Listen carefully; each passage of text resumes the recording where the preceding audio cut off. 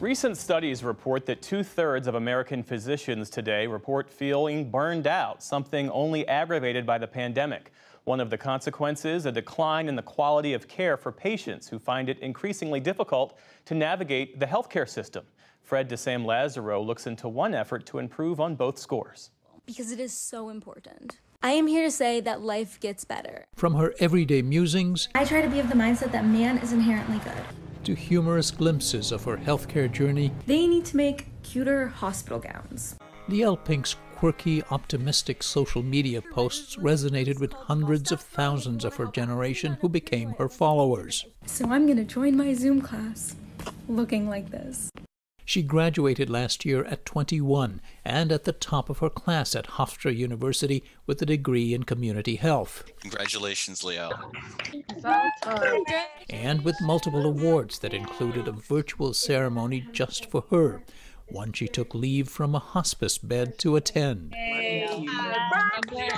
Weeks later, Liel Pink would die from multiple complications of a rare mitochondrial disorder she'd struggled with through much of her 3 years in college. We don't know if she could have survived it if they had caught it early, but the process and the journey that she went through 100% should have been different. You can really see the difference in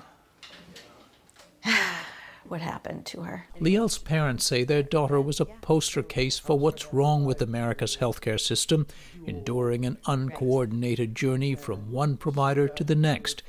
Gastroenterology, cardiology, endocrinology. Many discounted her symptoms, each addressed just the issue within their specific expertise. A GI perspective, a neurologic perspective, a cardiac perspective. And it's almost impossible to get doctors to talk to each other. Liel was prescribed close to 200 different medications, a regimen she tracked meticulously. She created a 28-page spreadsheet with all the lab tests she'd had. She would have to tell doctors, you can't prescribe me that, and here are the reasons. She was assertive. And to have this 20 and 21-year-old telling a doc, you can't do this, they didn't appreciate it. They say Liel struggled to convince doctors that her various pain symptoms were real and that treatments she was being prescribed were not working. Out went the little green frog one day. Out went the little green frog. Instead, her parents say, early in her healthcare ordeal, Liel's symptoms were attributed to mental health, the start of what her mother calls diagnostic momentum. This idea that once a doctor says what he or she thinks it is, every other doctor is going to look at that as the starting point. And it's very hard to break from that. And she did have a few really exceptional doctors who said things like, medical science has not caught up to what is happening in your body.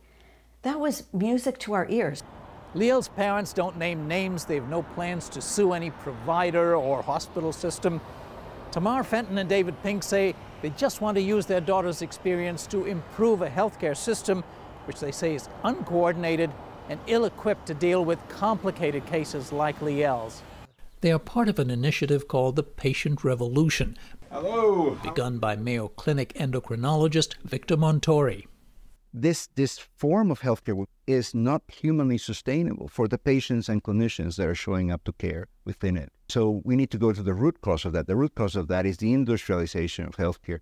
What kind of research do we need? Dr. Montori says the system prioritizes industrial efficiency as much as actual care, rewarding providers for volume as much as quality. As people get processed through, they become a bit of a blur. We don't see them in all their biology and their backstory. Our response then is to their common characteristics. So here's the treatment that we give people with diabetes. Here's the treatment that we give people with hypertension. And the job is not to care for people like you. The job is to care for you. And he says you, the patient, are often far less savvy than Liel Pink and her parents in navigating the system. He says the costliest outcomes are borne by the neediest patients and under-resourced providers. It creates a lot of work for people that might even leave their care, stop taking their medicine, stop showing up for appointments because it's just not designed for them. We had patients who were escaping the care that we wanted to give. Dr. Mark Linzer is one of 100 so-called patient revolution fellows across the world. In 2010, when he joined Hennepin Healthcare, a Minneapolis system that serves some of the city's most marginalized people, Linzer says there was high staff turnover and for patients, long wait times for, at best, incomplete care.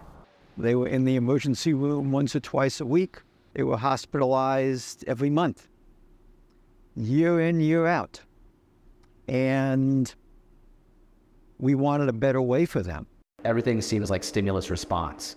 Today, that better way is in full swing in the form of what's called the Coordinated Care Clinic, bringing together expertise to treat the whole patient, not just the immediate medical need. We'll move on and talk about Lyle. Doctors, social workers, psychologists, chemical dependency specialists, and others meet regularly. They're also on speed dial with housing or finance officials if needed. Lyle, how have you been since I last saw you? Lyle Thibodeau first came seeking treatment for alcohol abuse. I had 6 family members pass on me. I had a really good friend get killed. That's one of the things that drove me to drink. He's been sober for 6 years and loves his job as a restaurant server. The clinic staff, he says, has become like a second family. They're by my side all the time. I've had a headache, though, for months now. Yeah. I am a headache. Betsy Lidster's medical challenges have been complicated by homelessness and addiction problems that date back 3 decades to opioids she was prescribed after a severe car accident. Do you feel like you're less restless? The clinic has been a one-stop shop to help stabilize her life. It helped her find shelter for a start. Tell me when you're like sure you can see it. And the team keeps regular tabs on her, in and out of clinic appointments like this one with Dr. Brian Grand. Dr. Graham has been incredible. He keeps me laughing. The social worker here calls me once every 2 weeks to check in on me. The results? Hospitalization and emergency room use by coordinated care clinic patients have declined significantly, saving this public safety net health system tens of millions of dollars over the years. And early job satisfaction surveys show marked improvement. I probably spend more time per patient outside of clinic hours in this clinic than any other clinic I've ever been in. It's not just producing healthcare, but it's trying to produce health. And I think it's that health production that I feel it's a big value for me. It's one small example of many attempts to produce health with unhurried, holistic care, says the Patient Revolution's Dr. Montori.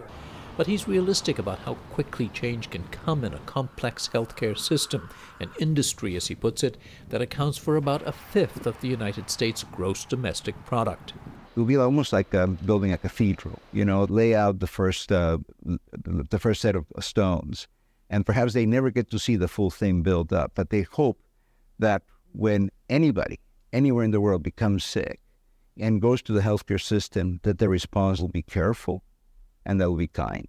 It's a good thing. I think we're trying to pick up where she would have taken this fight to fix healthcare, because that was her passion. I am now in a wheelchair with my mother pushing me. Tamar Fenton and David Pink say they're committed to changing the rules for patients like their daughter. She wrote toward the end, "Children aren't supposed to die before their parents, but then I was never one to follow the rules." For the PBS NewsHour, I'm Sam Lazaro in St. Louis Park, Minnesota. Fred's reporting is a partnership with the Undertold Stories Project at the University of St. Thomas in Minnesota.